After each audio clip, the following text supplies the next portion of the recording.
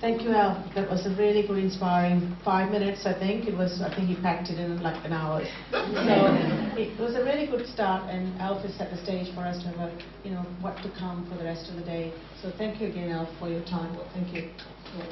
And now I'd like to call upon our first keynote presenter, Associate Professor Betty Leask, to present to us on internationalization at home, and it's about good ideas and curriculum innovation. But before that, I will read out some of Betty's achievements.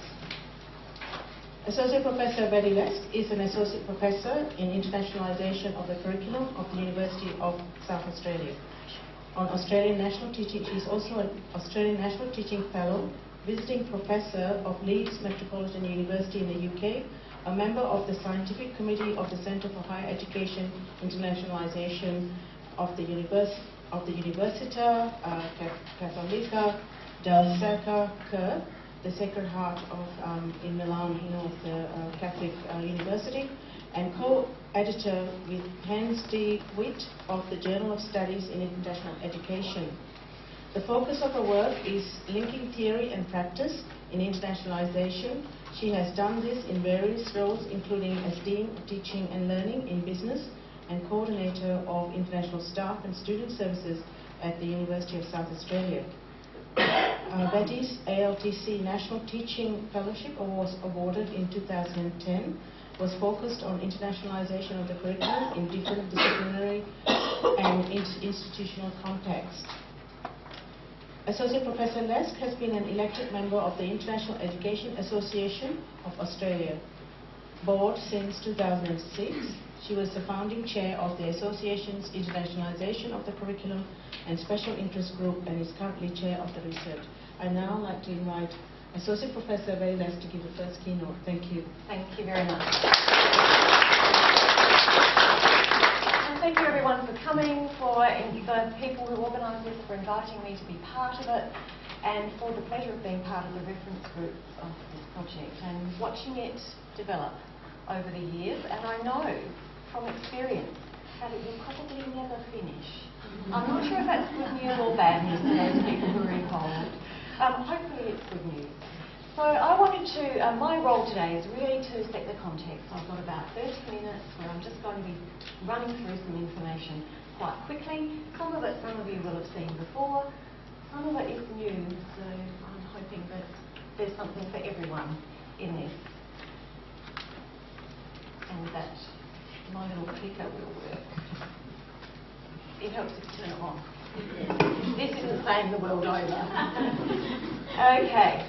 So what are we going to do? Well, I wanted to talk to you a little bit about connecting innovation, internationalisation and student learning, because this is all about innovation, good ideas, and internationalisation, of course, is about student learning. Fundamentally needs to be about student learning. So we're going to talk a little bit about global citizens, referring back to the concept of graduate attributes, internationalisation of the curriculum as a concept, and internationalisation at home as a related concept. A little bit about innovation and good ideas. Recommend that you watch a YouTube video when you get home tonight, because there's not quite time to watch it today, but there are some interesting things to be seen in that space. And just talk a little bit about the opportunities and challenges that this area of internationalisation at home, and innovation, what some of those opportunities and challenges are. The overall question I think we need to be thinking about, and that in fact I think this project epitomises, is the question of how can we foster curriculum innovation and facilitate student learning in an internationalised curriculum at home.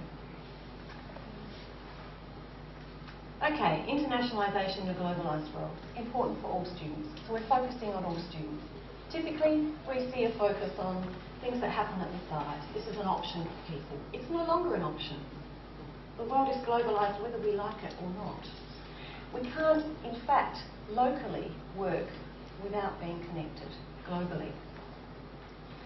It's linked to the development of intercultural competence for future life. So all of the definitions of internationalisation of the curriculum pick up on the intercultural And people often ask me, what's the difference?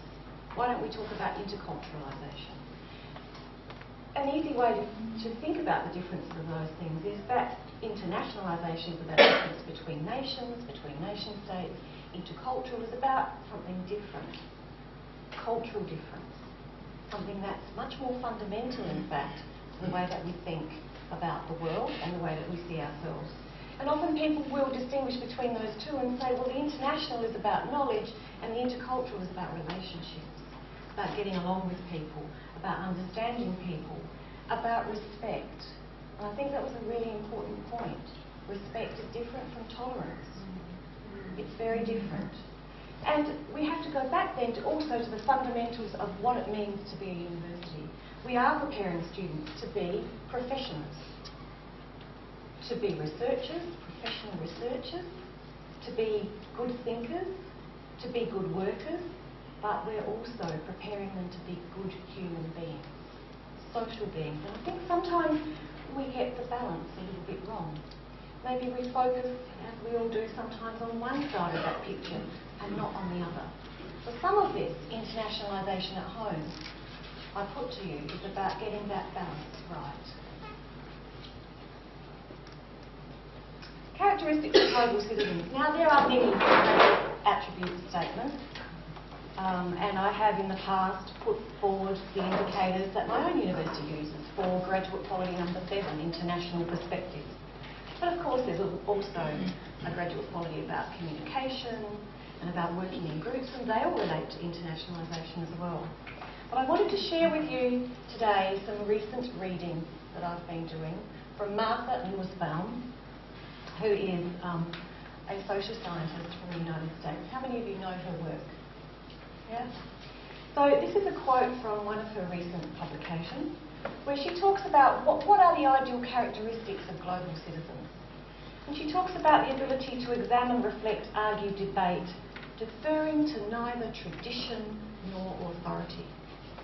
But of course, in order to not defer to tradition, one has to understand tradition. And what is tradition? To recognise fellow citizens, and she's talking there about not just about people in this room, but fellow citizens in South Africa, in Zimbabwe, in Colombia, as having equal rights, regardless of difference in race, gender, religion, sexuality. So immediately we see an expansion of that idea of diversity and difference. Having concern for the lives of others. This is deeply about the human being, the social being. Imagining well. What a wonderful word, imagine. We're going to come back to that later. Understanding complex issues. Informed by a wide range of human stories. Don't you love the discourse? I love this discourse. Your own nation and life as part of a complicated world order. Complexity, not simplicity. How often do we try as teachers to make things more simple so students can understand them? Sometimes we need to make them more complex. Internationalisation at home. So I'm not having segues here. I'm going through some information quite quickly because I want to pull all the threads together as we go. The concept of internationalisation at home, a useful way to focus our attention on what we do in our classrooms and on our campuses at home to ensure the systematic development of these capabilities in all students. Now that's taken from a larger paper, but it relates to those capabilities on that previous slide as well. So, at home, in classrooms, on our campuses, in our communities, and thinking about bringing the community in. The local, the international, juxtaposed all the time, interrelated. The potential of internationalisation at home. Some of you may know the work of Joe Mestenhauser from the US. He talked about, in fact he wrote an article with the title Internationalisation at Home, a brilliant idea awaiting implementation. See the connection with the title of my talk today? A brilliant idea awaiting implementation. Here you are with a brilliant idea, perhaps with many brilliant ideas, but the brilliant idea, the concept, you're involved in that implementation. That's the really exciting part. Further from Joe, it offers the possibility of finding a new way in which higher education mainstreams the international dimension. It's not just for the edges and the periphery, it's for everyone. In all segments of universities. So this is getting much closer to the notion of comprehensive internationalisation that John Hudzik talks about. Reforms the curriculum. Think about the word reform, it's a strong word. Mobilises community resources. Institutionalises international education. And focuses on relevance to the global job market. So we're unpacking that concept of internationalisation at home. Jos Balen, who's here with us today, and you'll hear more from him at the end of the day, in a recently published article, talks about, gives a summary actually of the issues that come to the forefront when you start to think about internationalisation of the curriculum. Some of those issues being the involvement of academic staff in the process. My own work has shown that there are some challenges in that. Challenges of time, challenges of conceptual understanding of the concept of internationalisation, so what does it really mean in my discipline? Disciplinary interpretation and variation, what does it look like in different places? Professional development, support, how to go about nurturing that and helping people through that process when we know how busy academic staff are doing all of the things that they're required to do as a matter of routine. How can we make internationalisation at home routine? The formal versus the informal curriculum. What do we do in the extracurricular that supports what's happening in the formal curriculum? And how can we get all of those things to work together? And the deliberate assessment of learning outcomes. And the word deliberate is very important there. Deliberate, not accidental, not and completely upfront and explicit. Some definitions of internationalisation of the curriculum, because as you can see, the discourse around internationalisation at home is tied up with the discourse around internationalisation of the curriculum. People often ask, well, what's the difference? If we look at internationalisation of the curriculum, this is a definition that I used as part of a fellowship and research work that I recently completed. Well, like this project, it's not completed, it's ongoing. The incorporation of an international and intercultural dimension into preparation, delivery, outcomes. It's the whole thing, it's the whole process. But it leads to something else, an internationalised curriculum. What might that look like? The purposeful, think back to deliberate purposeful development of international and intercultural perspectives, skills, knowledge and attitudes of all students. Think about then quickly what is the curriculum. We're thinking about the formal curriculum, the informal curriculum, the co-curriculum, the sort of stuff that happens on campus. We're also thinking about the hidden curriculum, the messages we send when we choose our content and we publish our reading lists, and all of it comes from Australia or the US. None of it gives an alternative perspective. How often do we make those messages clear that we're teaching actually from this perspective, from this body of knowledge here, not this body of knowledge here? We might choose to make reference to this body of knowledge over here. Sometimes we don't even acknowledge that it exists.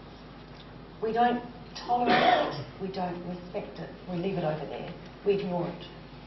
So sometimes thinking about internationalisation at home and internationalisation of the curriculum, it requires a mental effort of thinking outside of those little boundaries. And I'm reminded just briefly of a workshop actually that Shanton Chang, who's here, runs, and this is an activity that he starts his workshop with that has really stuck with me over the years. Shanton doesn't know that this has had such a dramatic impact on me, and some of you might have had the same experience in his workshop. So what he asks you to do is to think about what you think a farm is. Get a picture in your head of what a farm is, and so you do that, and then something else. And then he throws up a picture on the screen as to what's in his head about what a farm looks like. And it's a farm in Malaysia, is it not? It's very different from the farm that I was thinking of, the wheat sheep farm. I was recently, in fact on Monday, in Canada at the University of Alberta, and they were giving me a campus tour. And they said, let us take you to see the oval. And I thought, well, this would be interesting. I don't have my snow boots on. It's -5, it's snowing. There's a wind blowing. It's a bit blizzardy out there. Well, this will be fun, you know. I didn't really bring this sort of equipment, but off we went. We stayed inside. And we went to the oval,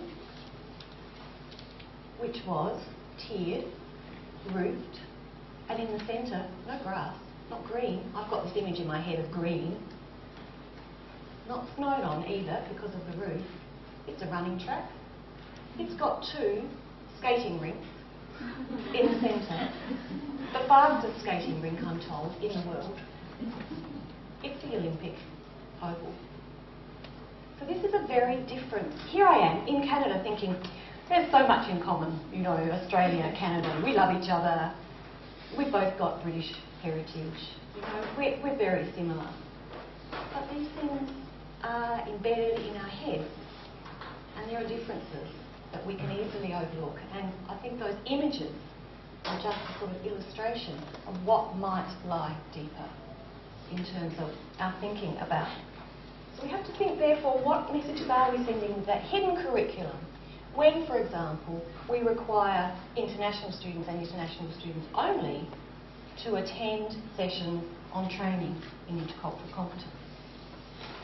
Is the message we're sending that domestic Australian students, who are themselves multicultural, of course, know how to do all of that stuff? Or it's not their responsibility? It's the international students who need to be doing that cross-cultural work. So, the curriculum, very broad sense. Internationalisation at home, a broad sense of home. Think back to those definitions. Think back to Joe Mestenhauser talking about the community. This is not just what happens in class, indeed on campus, but it might also be what happens in the broader community. Think of that definition of diversity, about gender, sexuality. All of those things are part of diversity. But today, and also the national side of cultural. Okay, and then a quote here from Green and Latova, that we're also talking about the envisioned curriculum, what we want to achieve, the global aim, statement of purpose, the developed curriculum, actually how we put it all together, the assessed curriculum. If we don't do that, we know how much attention will be paid to what we're doing. The enacted or taught curriculum, how we get that to happen, and the learned curriculum. And this is the bit, I mean, we know a little about this, we know least, I think, about the impact on student learning. So, good ideas, let's connect with good ideas. Well, Ralph Emerson, a famous American essayist and poet, thanks to Wikipedia. Okay, all good ideas require hard work, patience and the ability to seize opportunities and overcome challenges to transform them into reality. How many of you relate to that in relation to internationalisation at home? Hard work, patience, the ability to seize opportunities. And I said to you that I was going to recommend to you a video. Steve Johnson, how many people know his book, Where Do Good Ideas Come From? If you're ever travelling through an airport, you're bound to find it in one of the airport bookshops. But he is, in fact, has taken a very scholarly approach to looking at where good ideas come from. He's researched all of the great breakthroughs in science. He's looked at how they came about. And if you Google, where do good ideas come from? Not a hard name to remember. Or Steve Johnson, and you can have the slides afterwards if you haven't got a pen. You'll come up with 2 YouTube videos. One is 20 minutes long and one is 4 minutes long. What do you like about that? You've got a little bit of time, you can watch the short one. You want to go back for more, you watch the longer one. But he talks about hunches, needing time to incubate to become good ideas, even great ideas.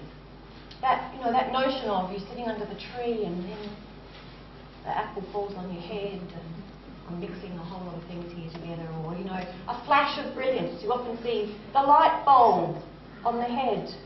But often these things, they don't in fact happen like that.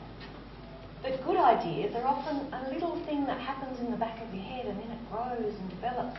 And in fact, if you talk to other people about it and share it, and they have maybe a similar hunch or something slightly different, that this might lead to a great idea. He says, rather disturbingly, that most great ideas take about 10 years to develop. The good thing is that next year is the 10th anniversary of internationalisation at home. So it could go from a good idea to a great idea. That hunches need to collide with other hunches. The collaboration in order to create is actually confirmed by the notion that chance favours the connected mind. And that is his message, that we need to connect with each other, within our disciplines, across our disciplines. And he says, ICT, information technologies, email, all those sorts of Google, Wikipedia, all those sorts of things are ways in which we can connect with other people's hunches, even if we're not connected with them. And what a wealth of opportunity that is for all of us in creating new curricula, new opportunities for learning with our students, within our disciplines, and very importantly, across our disciplines. And thinking about how what we do in business, or nursing, or engineering might connect with what's happening in psychology, around intercultural competence development, around education, in relation to curriculum design and curriculum theory. So getting all of those connections happening and making good ideas great ideas. Now, good ideas, of course, need to develop, and you can get people together, and you can, I don't know if you can see the point of this picture, but this is a good idea that was not well implemented. So there they are trying to build something, and it's a complete disaster. So we might want to, for today, maybe do something different. I mean, the word innovate comes from the Latin, to change. We might want to seek different learning outcomes. When we start to get down to the level of detail, we're starting to get to the sort of work that we're doing and we've seen done in this project. Students and teachers doing different things, behaving differently, organising themselves differently, in and out of class, on campus, and importantly in the community. Thinking about what might we do rather than what could we do. What could we do is normally restricted. What might we do is open, imagination. Think back to that notion of imagination. What might we do? Let's not be restricted by something. And I go back to another story about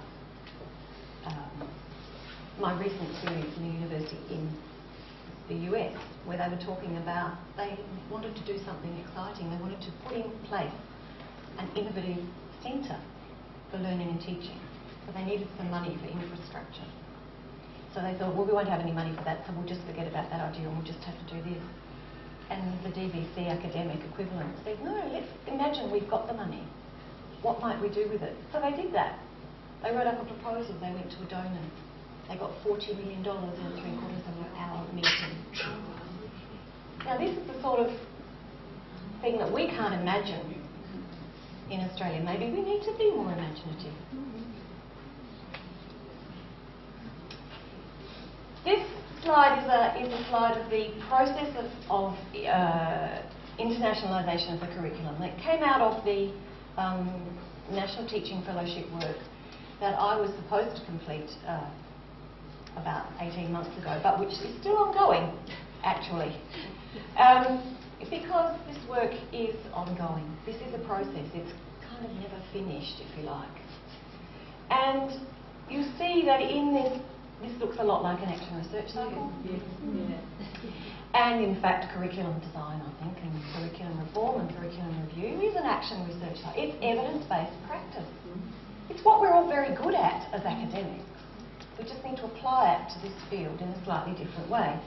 And of course, you would start with the classic review and reflect, find that you don't have the right information, Want to go back and collect some of that? Think about what you might collect. Be thinking ahead all the time about the sort of evidence you want to collect. You review and reflect.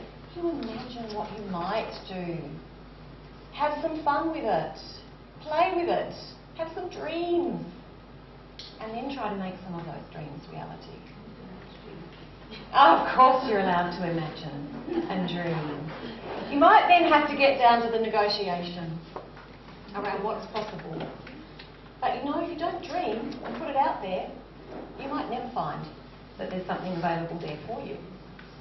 And sometimes I'm reminded of one of the first pieces of advice that Professor Denise Bradley, as Vice-Chancellor at the University of South Australia, gave me when I was new into a Associate Dean Teaching and Learning role. She said, Betty, I want you to get people from here to right over there in relation to teaching and learning, but you're only going to get them there one step at a time.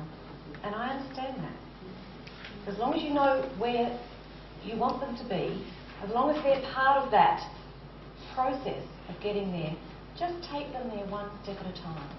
That's all we can ask. So the big picture, the short-term, the long-term plan.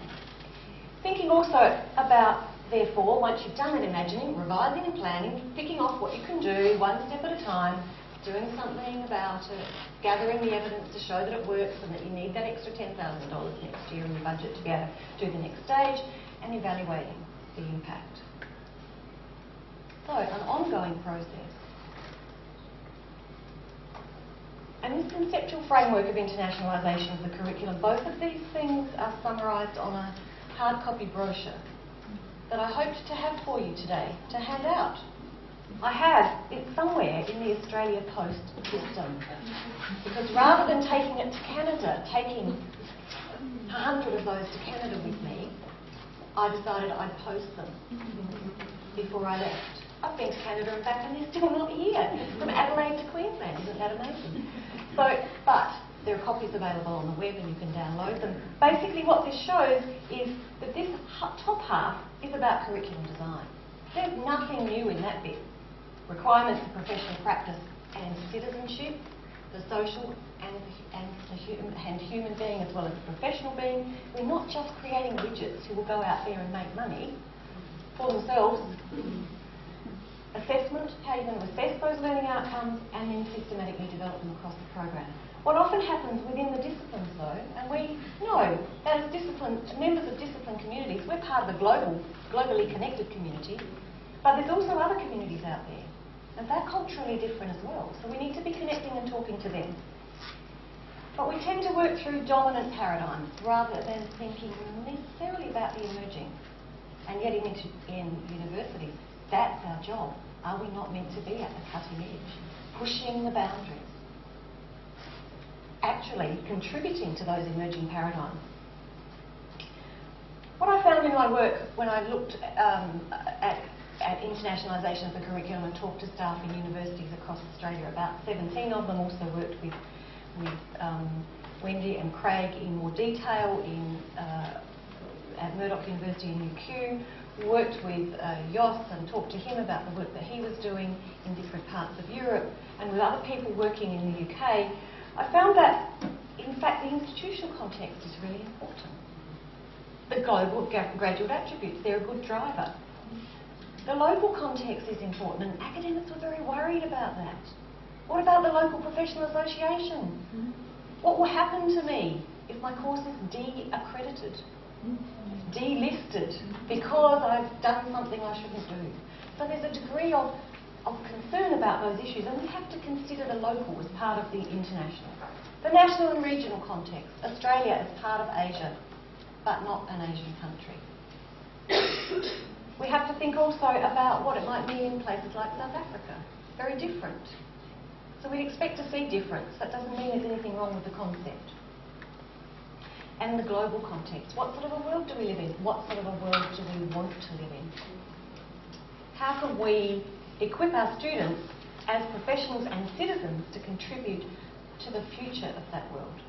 A good future. So what were some of the opportunities that are identified in the research around internationalisation at home? Cross-disciplinary conversations. brilliant opportunity for that to happen today and as an ongoing part of this process as you build your networks. A program focus, working in program teams. People often say, oh, I hear university managers say, we've got a multicultural staff population. We heard that this morning.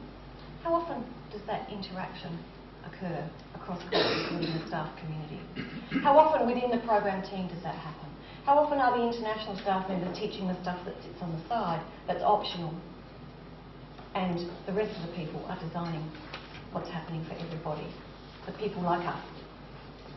So a program focus can begin to bring in those international people from different cultural backgrounds into the conversation about curriculum construction, who are coming sometimes from a very similar educational background, so they've enculturated into the discipline, but they maybe also have been marginalised to a degree. Engagement with diversity in class and on campus, and internationalisation of campus culture are opportunities, making sure that the way we do things around here is we interact. We're interculturally aware. We're building our skills and knowledge and connecting with diversity in the local community. The challenge, natural resistance to change.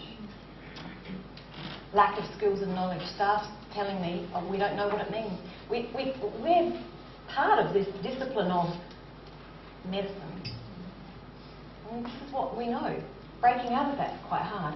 Our own cultural conditioning, dominant paradigms, the things that we take for granted, the image of oval, of farm, that we take for granted, we don't even question until it's thrown in front of us and we're asked to question it. Pedagogy, what works, what doesn't? How do we get students to engage with this stuff? Assessing the learning outcome and getting the rewards right for staff and students. Promotion. Those sorts of rewards that come for staff, but also for students, learning outcomes, employment outcomes. The time and effort required. This is complex work. So, changing our pedagogy, a little bit of a lighter note. Here we are. How often do we do this? At the bottom, for those of you who can't see it, it says, I expect you all to be independent, innovative, critical thinkers who will do exactly as I say. And you'll tell me back what I want to hear in the exam and in the report that I'm set to you. How do we balance that with needing to actually have some control over the curriculum? How often do, as institutions, we say this to our staff? Do exactly as we tell you and be innovative. So, to conclude, I'm getting close to the end. Opportunities to share hunches, ideas, possibilities. This is what innovation and internationalisation of the curriculum is about. It doesn't matter much if you do it in the coffee shop or in your office or in your program team meetings. You probably need to do it in all of those places. Online with colleagues in different parts of the world. Leverage off those partnerships your institutions have. This is like a system. It works. It moves together. Innovation-friendly reward and management systems, so that if you do innovate, you're not punished if it doesn't work the first time. Challenges to dominant paradigms, thinking differently, doing different things. They all work together. They all need to be focused on developing all students' international and intercultural competencies. In conclusion then, the characteristics of innovative internationalisation at home, internationalisation as a great idea. Your challenges are taken for granted in all areas of the curriculum, even challenges are taken for granted in your own head. You'll arouse curiosity, mobilise the imagination. Yours and your students. You'll share hunches and ideas, learn together. Not be afraid to say, I don't know. Students, staff, communities will do some new things. And they'll do some of the things they've been doing for a long time differently. It will touch content, pedagogy, assessment. It should put you in contact with people you would never normally have talked to before. People from the Learning and Teaching Centre, people from other disciplines, people down the corridor. How often when I was in institutions in different parts of the country did I say to people saying, "Oh, we don't have the skills in our team to do that." Well, guess what? 3 doors down, there's someone who is researching in that area. Maybe you could talk to them. Engagement across intellectual traditions and with cultural others in and across communities. And by this I'm talking about thinking about what does it mean that I've just got this bit of knowledge and that I'm not even, what else is out there? Why do I take for granted that this is all there is? And maybe all I need to do is tell my students that there is other stuff out there. Sometimes, and what we're finding in some places, is the students are driving this because they know it's out there now. They're very connected. Often from school, but sometimes also independently through the web. International as well as local collaboration and conversation. That's the importance of those international networks in and across disciplines. The final word from Ralph Emerson again. Good ideas must work through the brain and the arms. Some of it's heavy lifting work of good and brave men. Now remember, this is 1800s, so we put men and women. Or they are no better than dreams. So we have to dream. The challenge is to make the dream a reality in this space. That's all from me, except if you want some further information, you can contact me on email.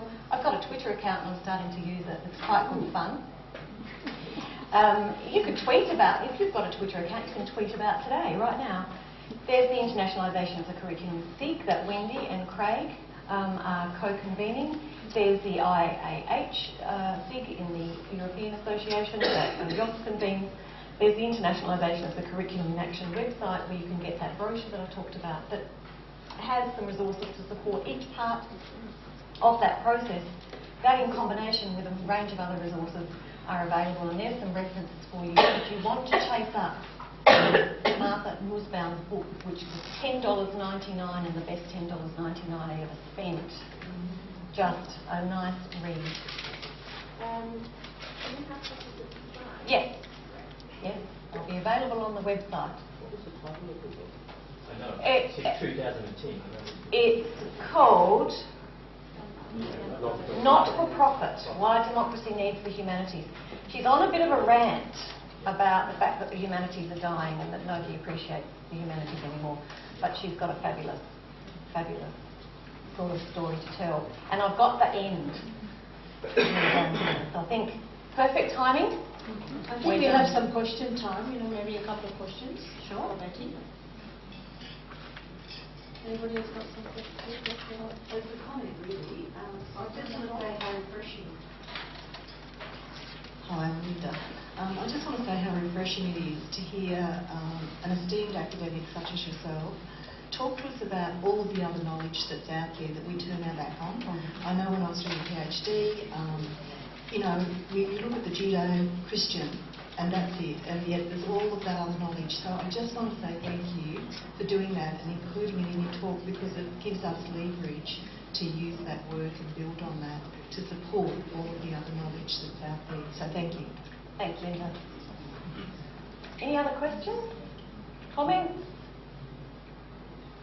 Well, I'm certainly... Okay. How do you encourage staff to connect with such a program as internationalizing the curriculum? Because often, as you say, we look at the mainstream, we don't really look at what's on the side. What strategies can you give us as teachers and clinicians to work with that? Got several key things that I think you need to do. You need to be working in program teams. You need to identify who are the champions in your program team. Those discussions initially need to happen around the discipline. It's quite amazing how often you can get a group of people together in the same discipline and program team. They've never had a conversation before about what internationalisation of the curriculum means. And then suddenly find, especially if you throw in someone from the outside to ask dumb questions, fairly obvious questions, but that, you're an outsider, so you can be forgiven for asking the stupid question, if you like, to get that discussion happening, to bring those people who are in the periphery into the centre. The other thing is, you people are all converted. You need to identify those people who are almost converted and get them to be part of the conversation. But don't get stuck on the opponent. Don't try to convince the hard nut. I used to think, if I could convince I won't name any names, but if I could convince X that this was a good idea, and if I'd worked on that and developing that skill, I'd get everyone.